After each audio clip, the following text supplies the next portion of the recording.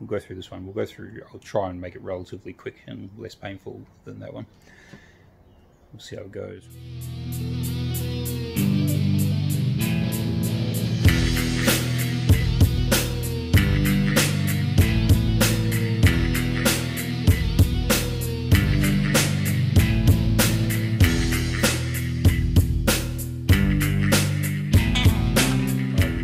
This is the list that Sot the engineer gave me.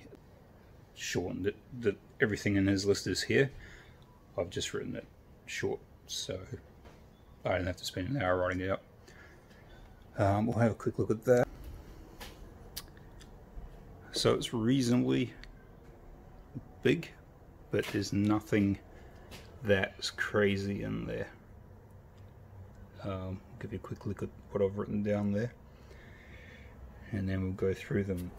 Okay, I'll just do it this way. Chassis number.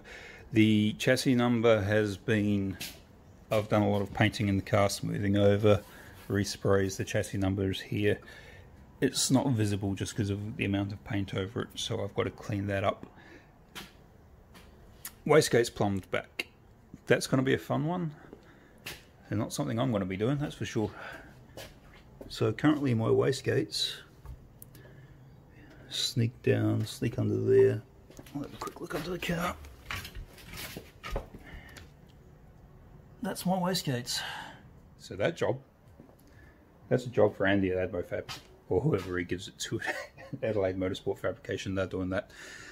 And the other big job that I'll get back to in a second. PCV, positive crankcase ventilation. I currently have the rocket covers, the valve covers, going straight to a breather tank, as do most guys with cars like this, and a breather right there. I'm not allowed that. The only emission rule with this car, being a 1973 car, is it has to have a PCV. So everything that comes out of those rocket covers has got to go back into the engine. I do have a really nice pair of Motion Raceworks billet catch cans. This is slightly smaller than that one. I've got two of them, two round ones. They will be mounted somewhere around the front, and so I'll have the valve covers going to the catch cans and then into just in front of between the turbo and the air filter, so straight back into the engine. It's not something I really want to do. Oily fumes going through the turbos and messes up the turbos a bit. But it's the rules. Dyno sheet. That's going to be an interesting one. The dyno sheet for this thing, because of one of the other things on the list I'll get to in a second, that's coming out, that's going to reduce the power considerably. That's how it'll be. And then it'll go on the dyno after that. So for this car, it'll be a disappointing power figure. But I don't really, this hurts to say, but I don't need 1400 horsepower at the hubs on the street.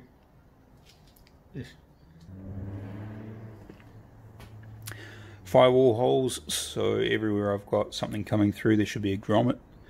Remove intercooler. That's the big one. This one, it's a bit of a kick in the dick. Kind of. So for this car to make as much power as it does,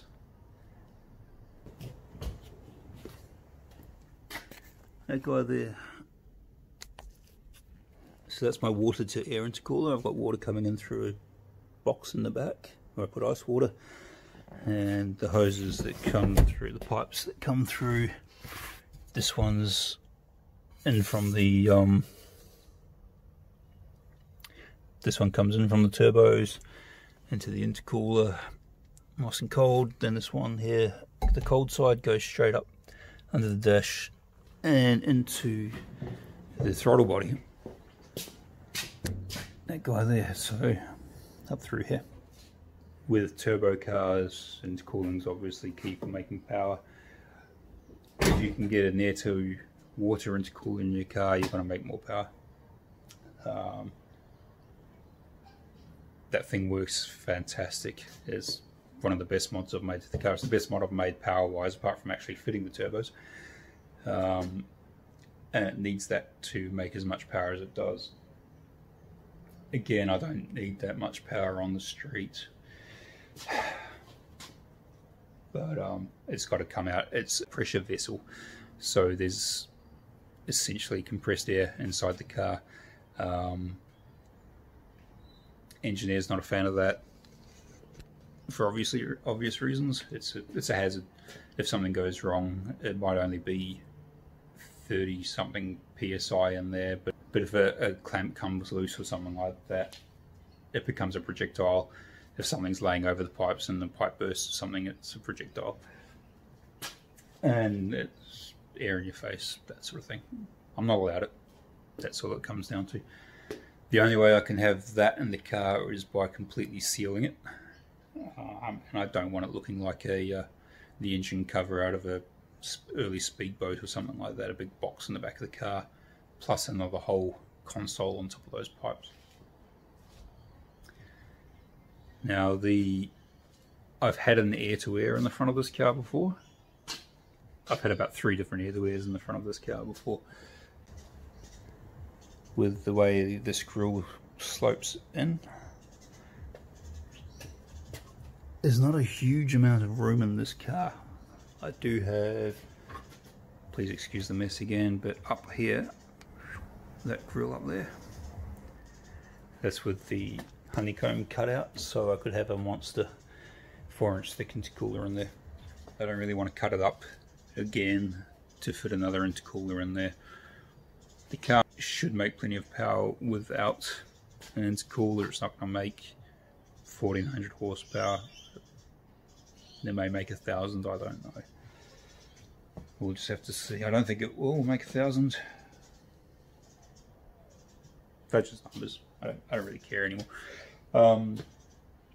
So the current plan.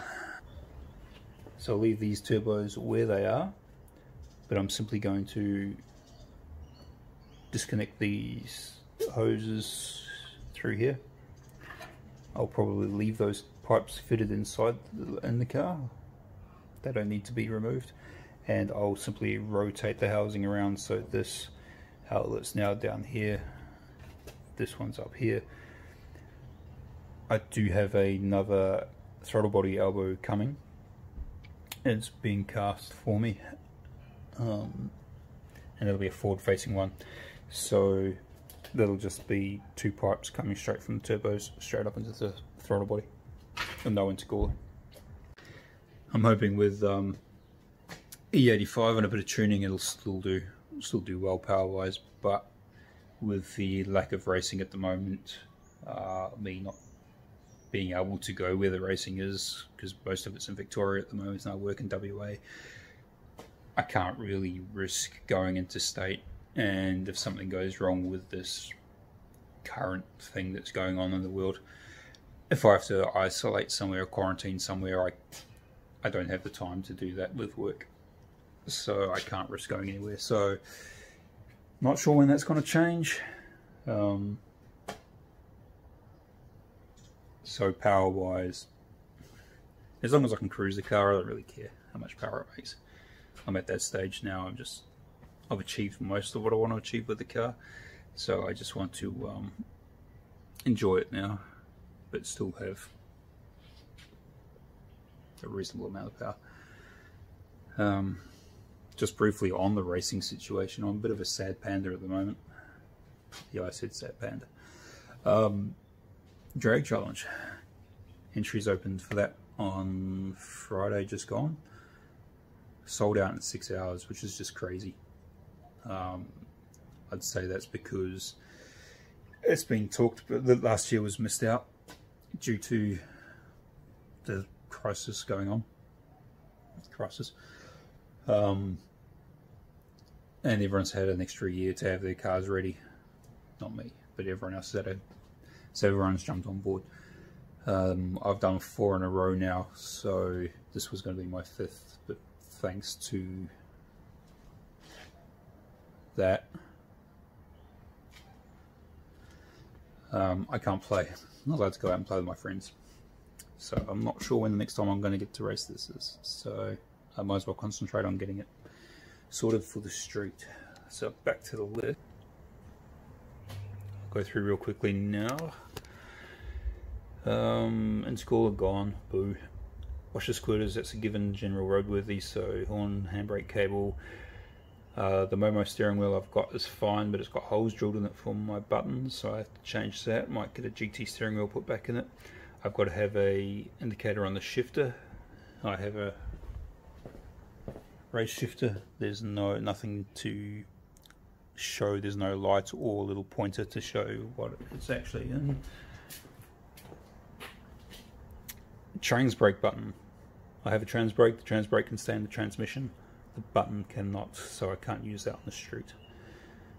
Here. Demister. I don't have a heater or demister in the car at the moment. The demister would actually be a really welcome addition for when I do road trip it.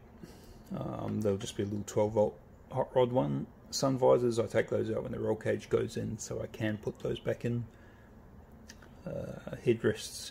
Now the rules with half gauges, the front of the headrest has to be 150 mil away from the nearest bar, not including the padding, so the actual bar itself, so the steel to the headrest.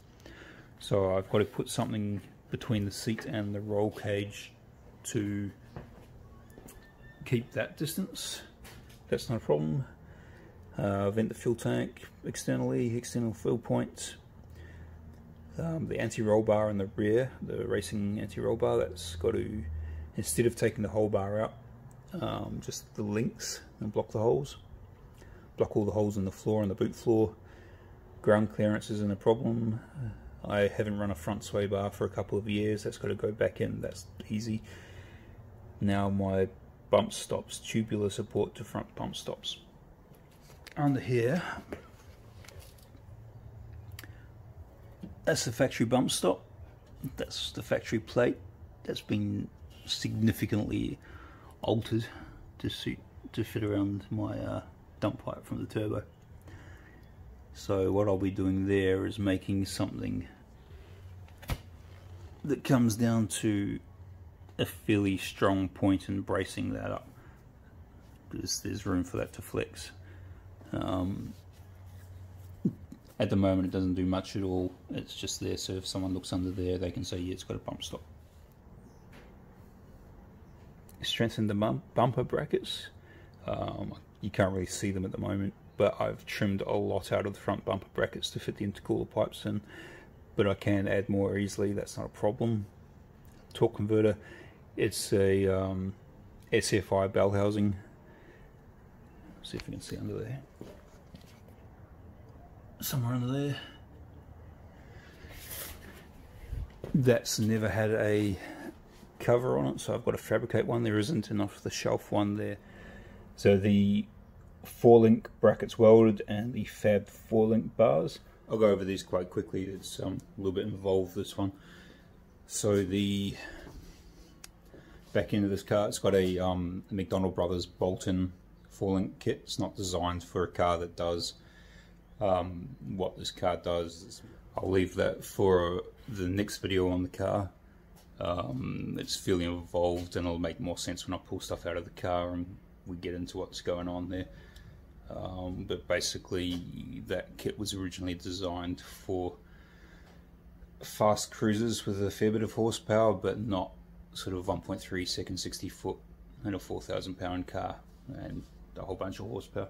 So I won't get too in depth in that for now. We'll leave that for another one. Diff 2 exhaust clearance when jacked at the moment.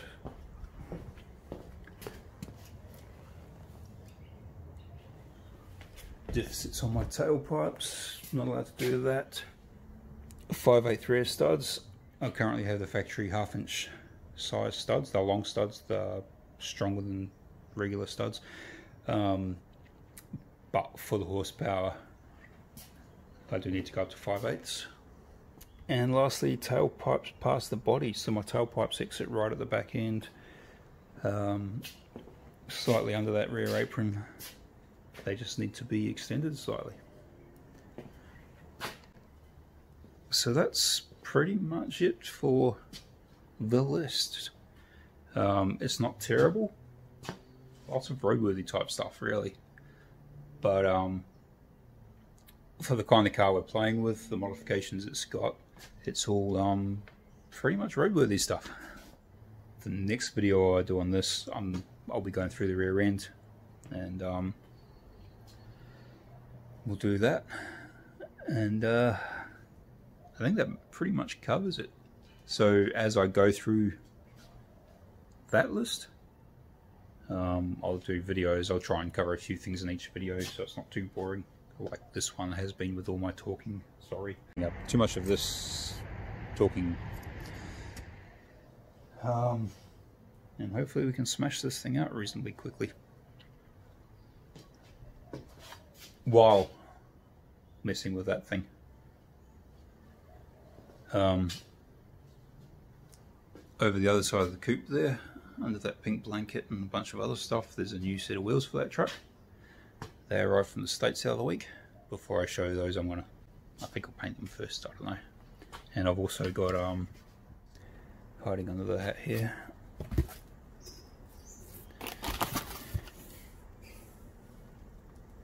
some Ride Tech shockwaves for the front of that thing, and suspension bits being painted and that sort of thing. I'm going to concentrate on this list, getting this thing where it should be. Thanks again to everyone that's come along for the ride, everyone that started watching, everyone that's subscribed. Numbers are going up, which is cool. I'm not focusing on that, I'm just trying to focus on doing a half decent job. Hope I'm getting there. Thanks for watching, and I will see you on the next one. Cheers.